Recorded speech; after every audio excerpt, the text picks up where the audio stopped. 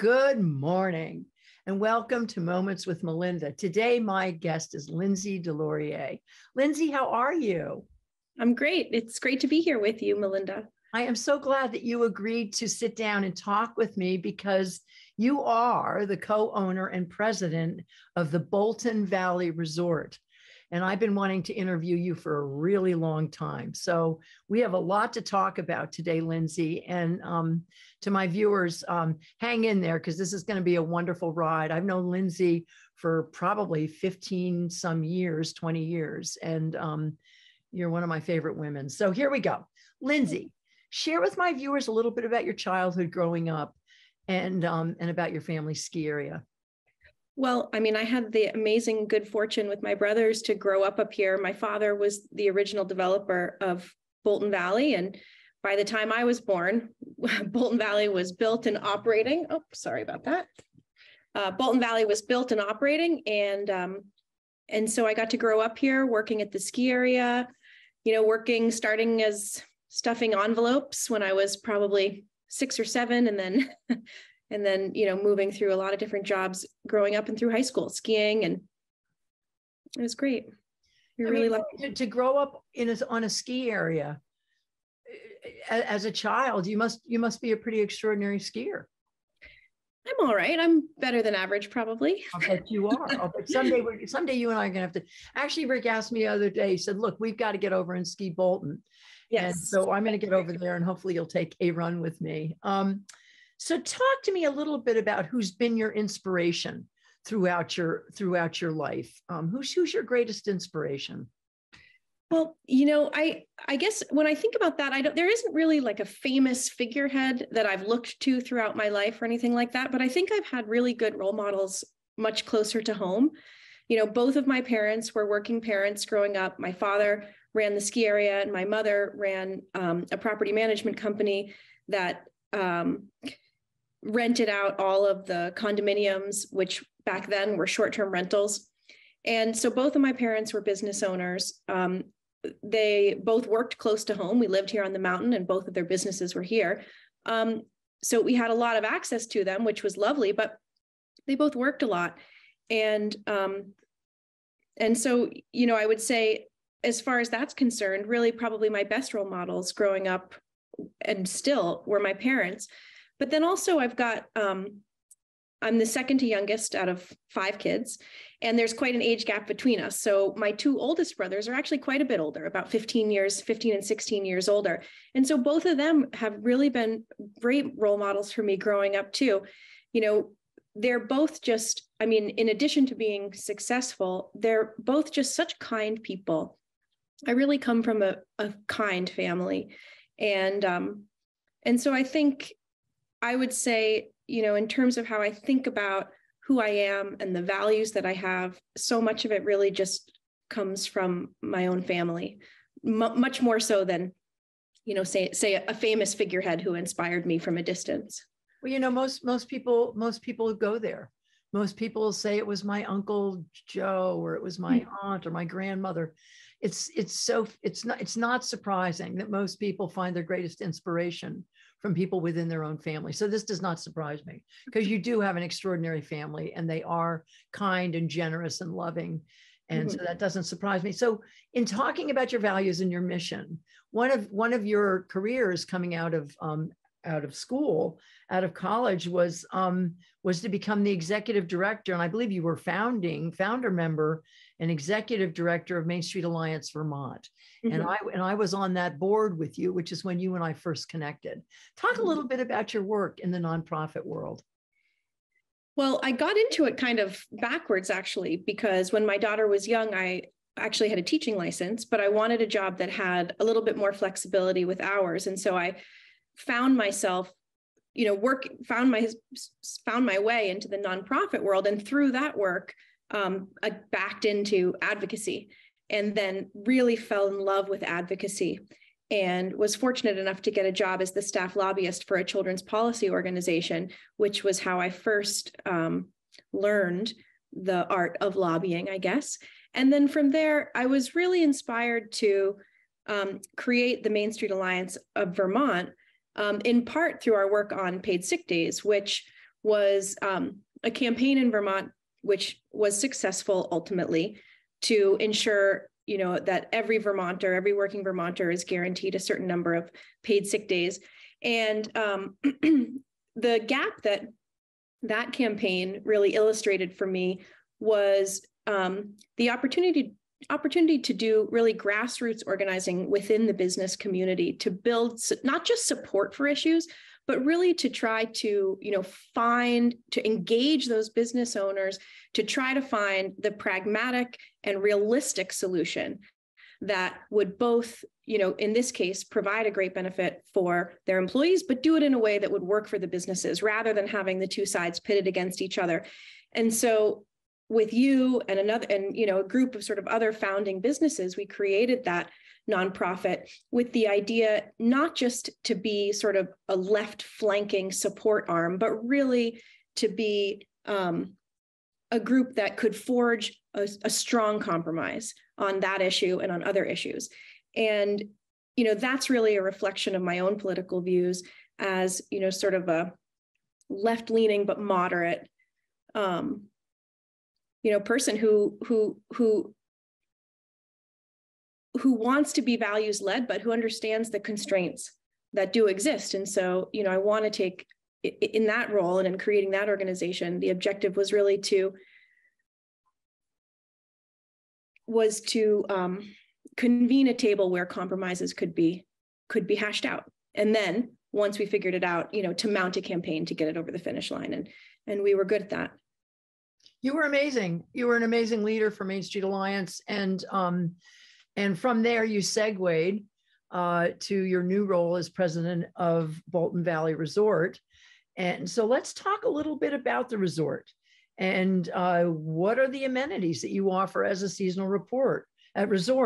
Tell us about all the different areas that you serve the community, whether it's dining or lodging or whatever. Tell us a little bit about the mountain and the resort and all the amenities that it offers the community. Well, Bolton Valley is really a mid-sized resort. You know, it's certainly not one of the bigger giants of the area, but we're not tiny either. We really have all the amenities that you would come to expect from any resort, everything from lodging to dining. We have a sports center with an indoor and outdoor pool, full rental, retail, you know, rental shop. In fact, we have one of the only backcountry rental programs, not just daily rentals for backcountry gear, but also season-long rentals for backcountry gear. We have a robust backcountry guiding program. We've got a fantastic ski and ride program, season-long programs for local kids. One of the things that we're most proud of was something that my father created right out of the gate in the 60s, and that's the after-school program. We teach a lot of kids to ski and ride every year at Bolton Valley, and we love that. And then most recently, we've been expanding into a true, pretty radical downhill mountain bike park, lift served, designed and built by Gravity Logic, which is really the world-class design builders in the mountain bike world. So we've got a lot going on and more to come. Me too. I mean, and that's you. That's Lindsay DesLauriers all the way around. So for my viewers, we're talking to Lindsay DesLauriers, the co-owner and president of Bolton Valley Resort. And you can visit her website at boltonvalley.com. Lindsay, and you also offer children's camps.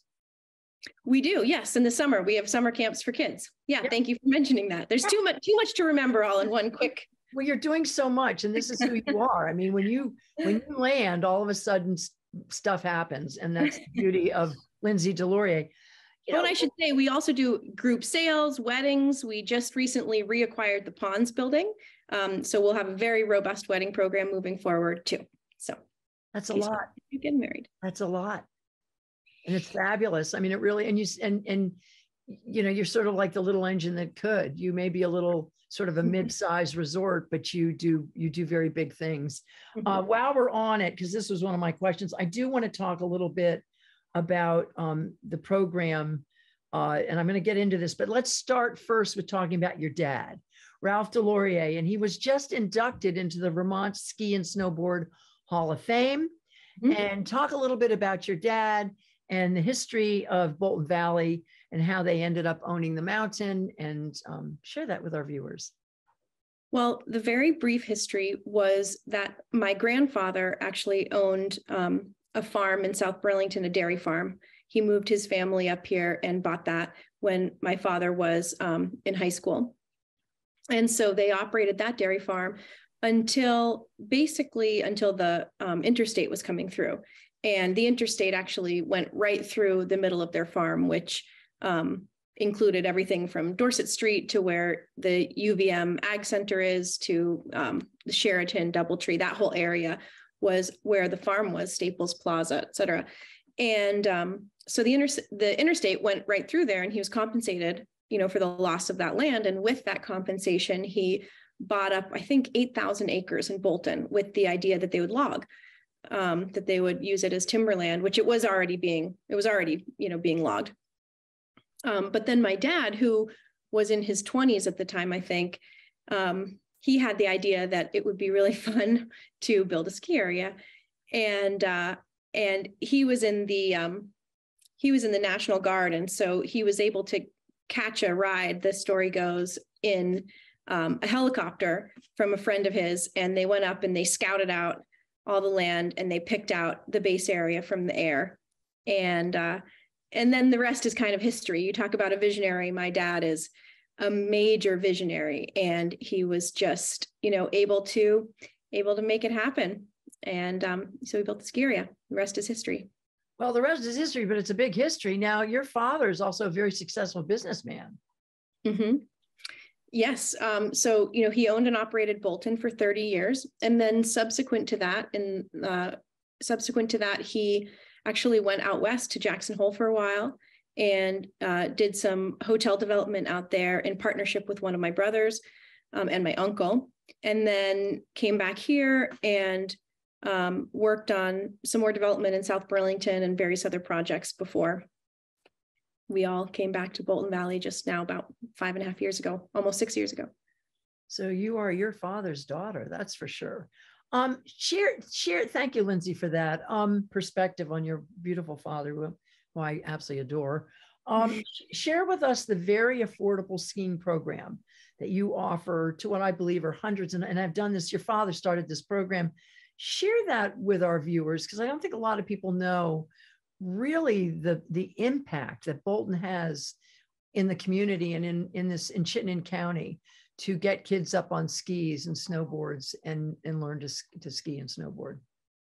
Yeah, I mean, I think we amongst ourselves, we feel a lot of pride around, how many skiers are in Chittenden and Washington County. We're kind of located right on the border of those two counties, and we partner with, tens and tens of schools with after-school programming where, for a very affordable price, they come up, we can, outfit them with rental gear, lessons, night tickets. You'll see the buses rolling up Tuesday through Friday, about 3:00. Buses start rolling up, the kids start pouring out, vans, parents' cars, everything. It's a complete onslaught from about 3 to 7, Tuesday through Friday for night skiing. And a big part of, I'll just jump back to my dad, a big part of, the sort of theory that informed the creation of Bolton was really that he wanted to create a place where Vermonters could ski, because growing up, he talks about being at Burlington High School, very few of his classmates really skied. It felt like it was something, more geared toward, out of town or city people coming up on vacation and so forth. And so when he created Bolton, right away, he put in the nightlights with the idea that people could ski after school, after work, and that it would make skiing, more accessible to local Vermonters, working Vermonters. And so that legacy and that tradition has been something that we have taken seriously throughout the history, and the subsequent owners between my dad and us again, continued on with that as well.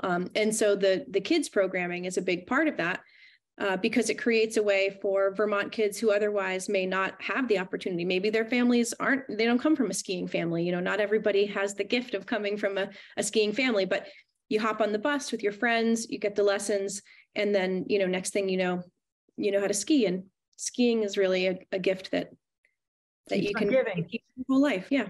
And the kids are doing this from school. I mean, it's part of the school. So how many schools are involved? How many kids a year are you serving? I don't know the number this year off the top of my head, but it's usually in the like mid 30s, number of schools, 30 something schools. 30 something schools. Yes. Schools. And yes. then bus the kids to Bolton Valley, Tuesday to through Friday. Yeah. And we do 2 or 3 sessions a year. So yeah, it's well over 1,000 kids a year. Yeah. That's an outstanding program. It's been going on for decades. It's been going on since the 60s. Yes, continually since the 60s. Boy, you should have an event where you bring all these people back to talk about how they would have never skied if it hadn't been for Bolton Valley. Maybe you've already done that, thinking that you probably... We haven't had that event, but I will tell you anecdotally, pretty much everywhere I go, or if you're in a group, sometimes like, let's say you're on a panel or something and it's the kind of thing that I can dare to ask if I'm in a local community, how many people in the audience learn to ski at Bolton, and half the hands go up, because it's really had been that kind of impact in the local community. And skiing isn't affordable. And by the way, Bolton Valley is one of the very few family-owned ski areas anymore, because it's become so corporate.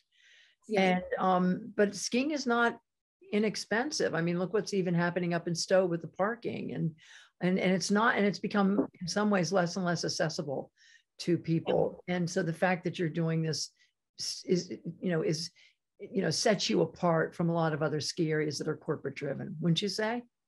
I think so. I mean, to be fair, a lot of ski areas, especially in Vermont, do reach out to the local community. I know, for example, that Jay's got a great after school program. I think about Cochran's, of course, they're family operated too. But I know that, and that's just to name a couple random. Sugar Bush has a program as well, and Mad River. And I'm sure Mad River does too. And so, I don't think that it's unique to us. I think that the ski industry, maybe not every aspect of it, but the ski industry really wants more people to ski. And I think that a lot of ski areas do feel, very connected to their communities and do give back to their communities. We certainly try to do that at Bolton, but I don't think that we're totally unique in that way. No, but I do, because I think you started back in the 60s, which wasn't necessarily, and you've done it for so long. And I think the legacy is unique. Yeah. The legacy is unique, and the family legacy is unique. And maybe the scope of it, because also the thing that's unique in Vermont about Bolton Valley that kind of maybe allows us to have, because I don't think that the intention is unique necessarily, but I think that because we have night skiing, we're able to have a bigger impact than other areas that don't have night skiing, simply because people can come up after school. You can show up at 3 and the lifts aren't closing 45 minutes later. Our lifts run till 10. So we have time, for kids to come up without having to miss school. It's not a trade-off. But other areas could have put in night skiing. They didn't. You did. That makes you very special. And by the way, I'll stop arguing against you. Yeah, don't you argue against yourself. Don't you do that. And by the way, my son is part of the racing program on Thursday nights. Yes, I see him often. Yeah, and he's 50 years old, and he's got a team. And I'll tell you, he's there every Thursday night racing down your mountain. It's so fun. You were chosen to lead Bolton Valley Resort, and you were the only girl in a family of 5. You have 4 brothers, and you're the only girl. And you were the second youngest child. And you were chosen as president of the area. Talk to us a little bit about that. How did that happen?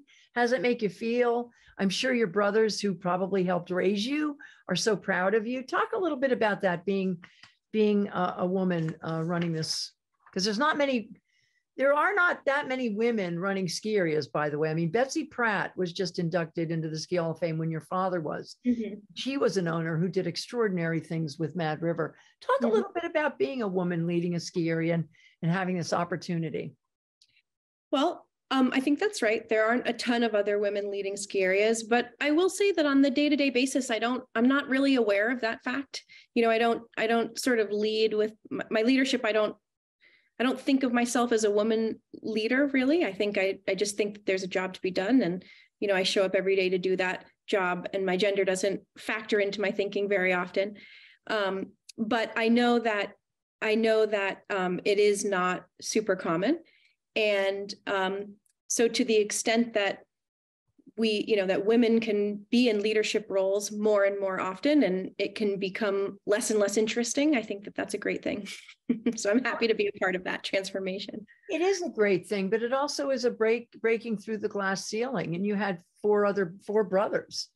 Mhm. and your family chose you to lead it. And you may not see it that way because that's how your generation lives there. And I love that about the younger women in this country and in business, is they don't see it. But for someone like me who really, had to smash through that glass ceiling, I find it really exciting and wonderful that there are not that many ski areas in this country that are run by women, and that you were chosen by your family to be the leader of this resort. And I think that is something special.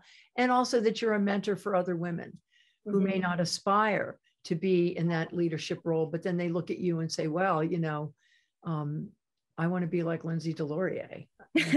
So anyway, your humility always has been something that I have honored and revered, but I think you need to know that it's very special. I do feel that. But I just think that in the day-to-day, there's just work to be done. And in terms of my family and how it came to be, it wasn't like there was a competition with everyone vying for it. It was really just a question of, who was in the best position, and, had the capacity to step in and do it. But it also says a lot about the egalitarianism of your family, and the fact that I think they chose the best person to do it. So there you have that. Now, share with us a little bit about some of the energy and environmental programs that you've instituted at Bolton Valley. Well, it's no secret that the ski industry uses a lot of energy. And it's ironic because, a big part of what we love about skiing is the connection to nature.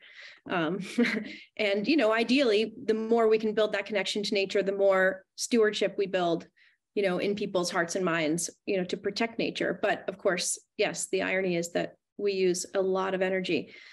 When we got here, the snowmaking was really reliant on diesel.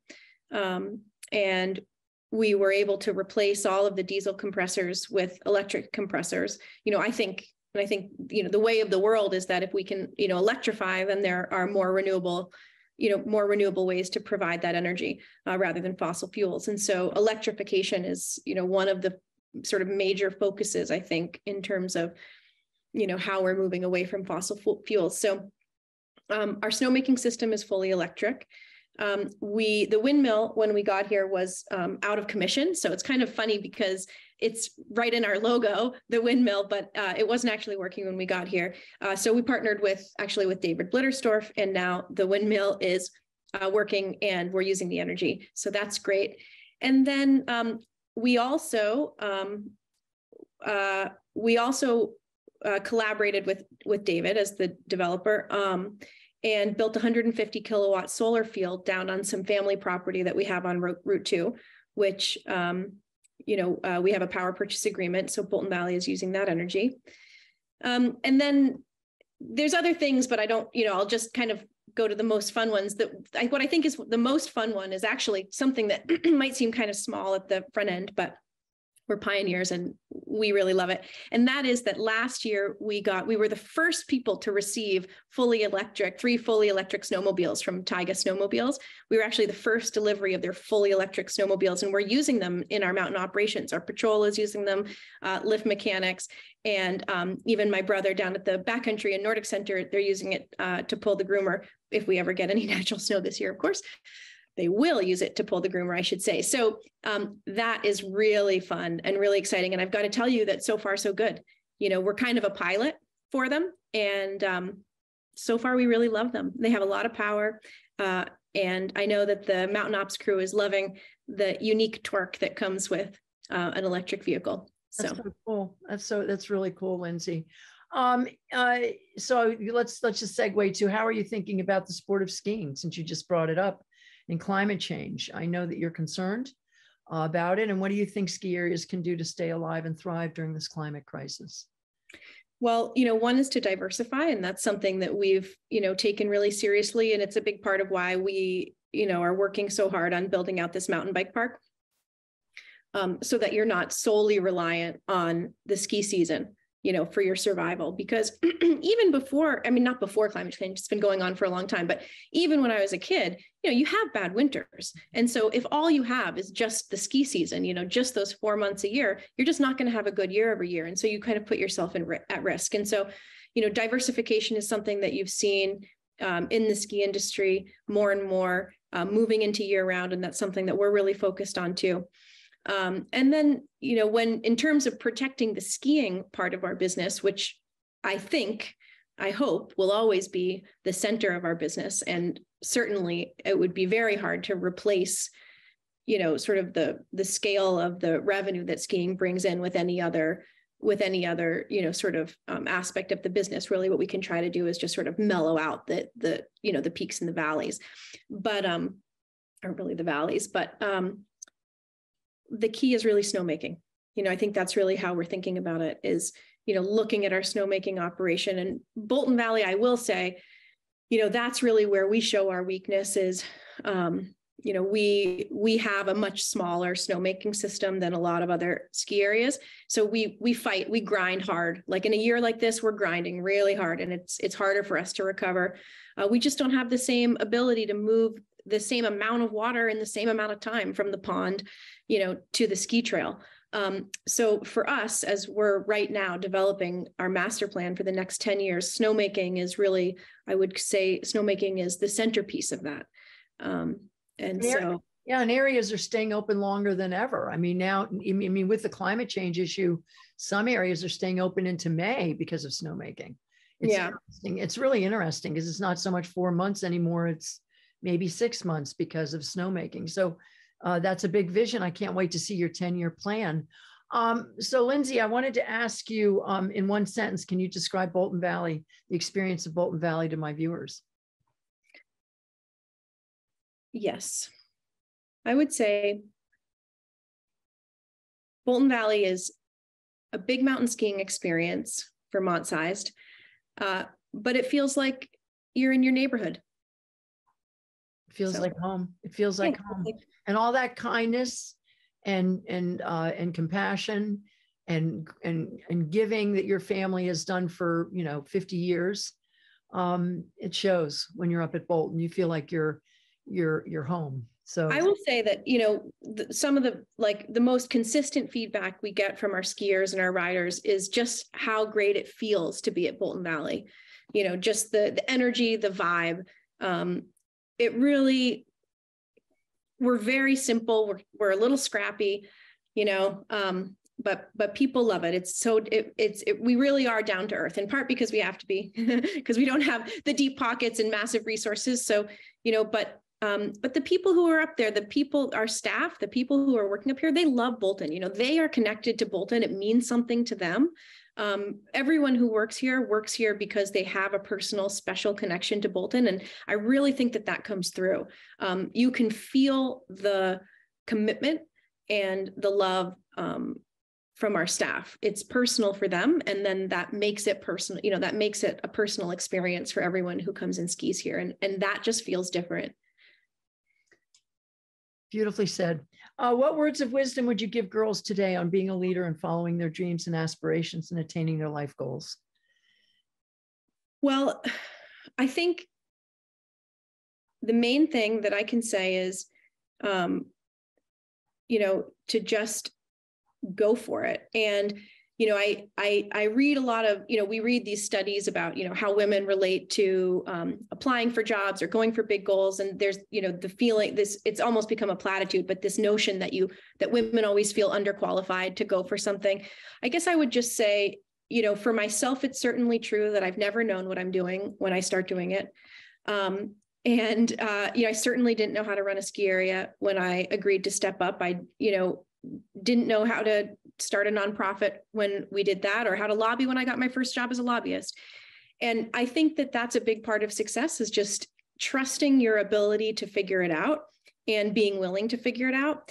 At the same time, having the confidence not to have to pretend that you know something that you don't know. I feel like, one of the lessons that I really learned from lobbying was to be very comfortable when I don't know something, because I'm confident that I can learn it. And so I think that even if you're in a leadership position, it's okay to ask people who are working for you to educate you.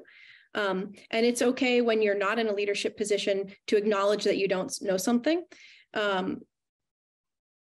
And as long as it's backed up by the absolute confidence that you can figure it out, you can. And, I feel overwhelmed a lot, but I got a piece of advice from someone years ago who just said, even when you feel overwhelmed, just check off 3 things on your to-do list that day. It doesn't matter. 3 things, it's a small amount of things. You can just, as long as you can just say you're doing 3 things a day. And, obviously some days you do 40 things and some days whatever. But the point is forward motion. It feels like you're moving slow sometimes, for sure. But as long as you just keep pressing forward, when you take the moment to look over your shoulder, you'll be surprised how far you've come.